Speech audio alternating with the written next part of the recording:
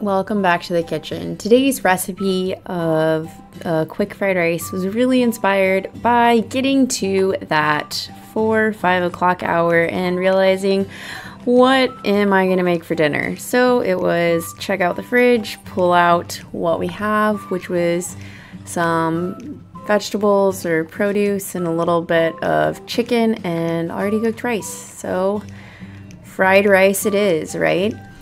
So we started by prepping our ingredients, getting some oil and butter in our pan for us to cook up some eggs, scrambled them, and then began to add in our carrots, bell pepper, and then of course that chicken. And then we added in our rice to start to finish it up.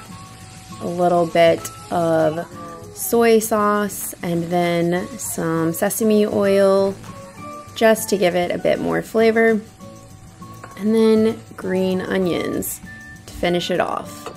And that was a super easy and quick meal for dinner.